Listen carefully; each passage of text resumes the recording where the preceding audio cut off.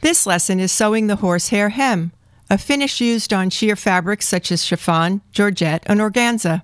This hem finish can also be used on any hem where you're looking for more structure. In this lesson, we'll teach you the techniques involved in sewing 1/2 inch wide horsehair to your hem and how to press the hem using our tricks of the trade.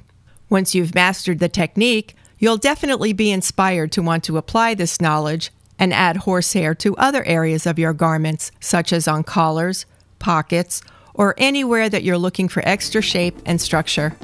View our other sheer hem finish lessons to learn more about working with shears.